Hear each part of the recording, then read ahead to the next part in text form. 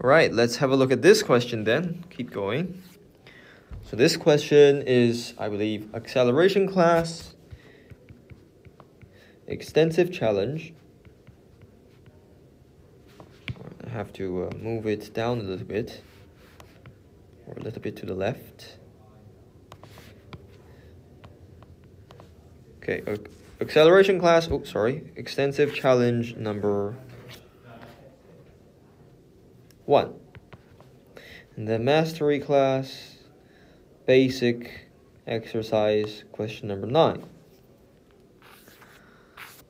So 6 people can sit around 1 table, 10 people can sit around 2 tables. Question number 1, how many people can sit around 3 tables? Draw a picture to show how many.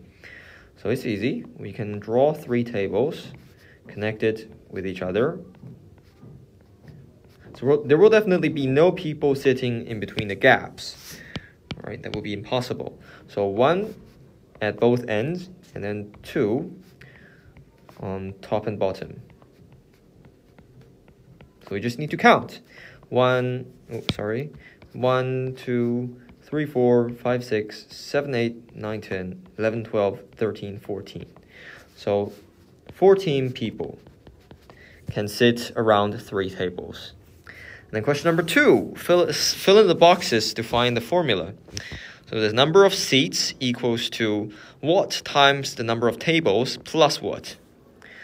So when we have 1 table, we will have 6 seats. We will need 6 seats. When we have 2 tables, we'll need 10 seats.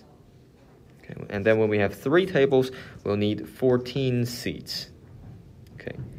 So again, this is actually just asking us to find the general formula over here. So remember the 3 steps. The first step is we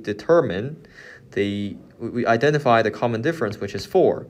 And then the second step, write n after a common difference, generate the new sequence 4n sequence, which is 4, 8, 12, etc. And then the third step is compare what we have over here and what we actually, the actual sequence, which is 6, 10, and 14. So we find that for each term, we would like to be 2 more to get the target sequence. So the general term will therefore be 4n plus 2.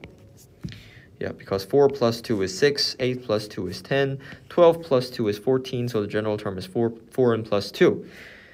And the n is basically just the number of tables. Yeah, the n is equivalent to the tables over here, so it's basically just 4 times the tables plus 2, which makes sense, right? Because you see, so there's 2 on top and 2 on bottom.